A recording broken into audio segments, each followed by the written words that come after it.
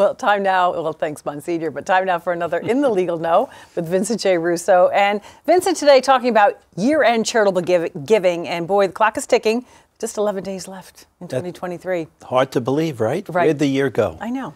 11 days. I feel like just yesterday we were talking about New Year's resolutions, That's you right. and me.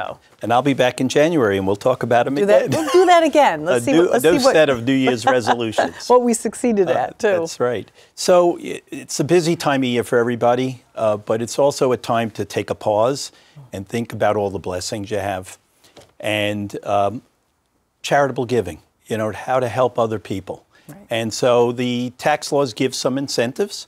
And I was surprised to find out that the IRS issued a news release. I have this news release with me. And so few things surprise you. IRS offers tips for year-end giving. Really? And so I thought it would be fun for me, interesting to others, to talk about some of the tips and reminders that the IRS have in this news release. Okay. All right. So let's start with a special tax deduction, incentive that's available for older individuals. This is dealing with IRAs.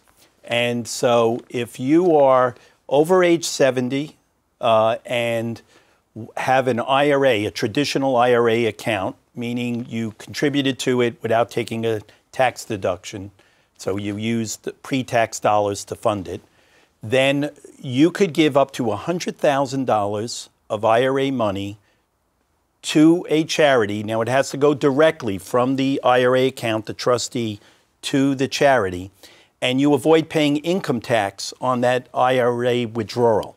So when you are older, you got to take out your IRA money, and it's taxed. Yeah. Now you could take the money, give it to the charity, and not have to pay the income tax on it. Okay. So there's an incentive to do it. Right. So if you're in the 30% tax bracket, you are, and let's say you want to give $1,000, then you're able to give $1,000 to the charity instead of $700, because if you took it out, paid the tax, and then gave it to the charity, it would be so much less. Wow. So a nice incentive for IRA older owners only this year. The law is going to lapse at the end of this year.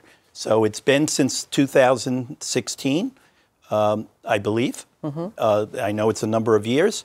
And so this is the time to take advantage of it. This is it. Wow. Okay. Okay. A lot of people probably don't even know that. Yeah. So that's great for people who are older, have IRAs. What about, there's so many people out there who donate. They're donating many things to charity. They're donating household goods. They're donating clothes. What about them? Tax advantages? Yes. Here again, there are tax advantages, and why not think about all the stuff we have in our house, our clothing, our household furnishings, and think about if we're not using them, why not help someone else? So you can get a charitable deduction for gifts of clothing and household items. They have to be in good used condition or better. So that's a rule. And household furnishings would include furniture, electronics, appliances, linen. The key is, though, if you are making a gift of more than $250, you have to get a written acknowledgement from the charity. And on that acknowledgement, date, the amount, and a description of what was given. Okay. All right. So great for people now who are thinking about doing this in the next couple days. And just in the back of everybody's mind, in the next year when you do this, get that documentation that you need, right? Correct. Okay. All right. So what about cash? Cash. All right. So cash donations, this is what most people do. So you write out a check. You want to have that check and keep a record of it. It's a canceled check. It should be dated in the year you made the gift. And you have to mail that check out or deliver it before the end of the year to be deductible. Credit card statements is another way of documenting your gifts. Same rule, if it's over $250, you need an acknowledgement in writing from the charity saying the gift was X dollars, if it's $250 or more. This is also important because we were just talking with Catholic Charities of Long Island last week about, donations are flat or they are down for many nonprofits here on the island, I'm sure everywhere else. So, it's needed. Our help is needed out there. Okay, reminders. Yeah, right. You know, so, oh yeah, that is a good idea. Right, it is the time of giving. All right, so there are 7 reminders that the IRS gives us in this news release. So I'm going to run through them fairly quickly. One is contributions are deductible in the year made.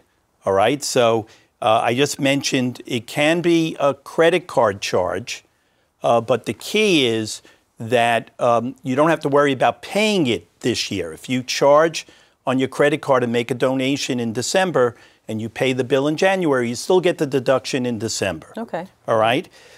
2 is check that the organizations that you're giving to are eligible.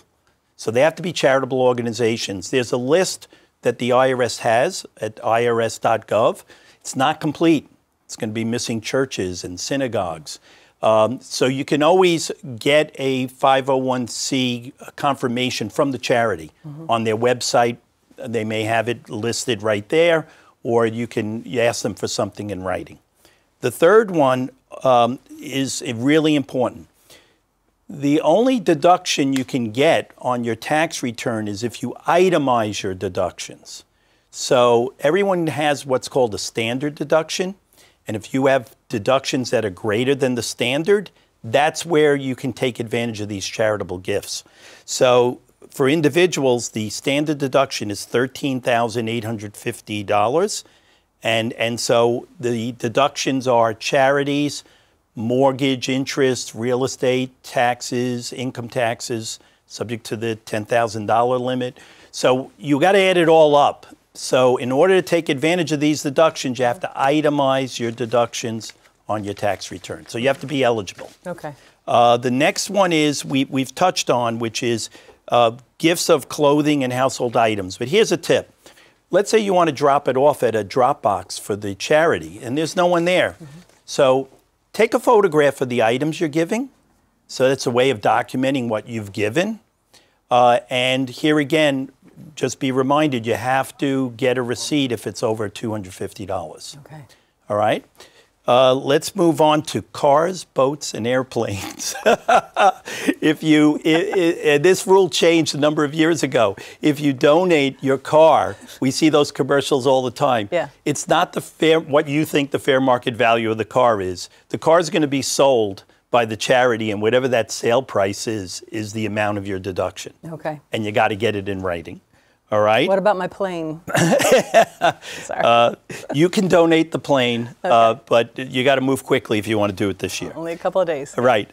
Non-cash contributions, if it's over $500, there's a special form you have to file with the tax return. It's Form 8283. And then the last tip that the IRS is giving us is it's important to keep good records and receipts. So these tips, are they on the IRS website? On the IRS website, IRS news release.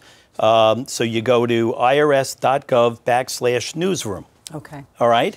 And my last point I'd like to share with you is Merry Christmas to you, to all our viewers. I mean, it's a privilege for me to be on the show. And help your parish, help Catholic charities. They do such great work. Yeah. I'm glad you're here for that. I mean, I'm glad you're here always, but that is a good reminder. It's not too late, too. You have a few more days in the new year, before the new year. So, 11 days left, we said. That's it. So, help out. All right. Well, Vinny? Yes. We will see you in the new year. That's right. New Year's resolutions are coming. Oh, yay. I love that part. Merry Christmas. Merry Christmas to you.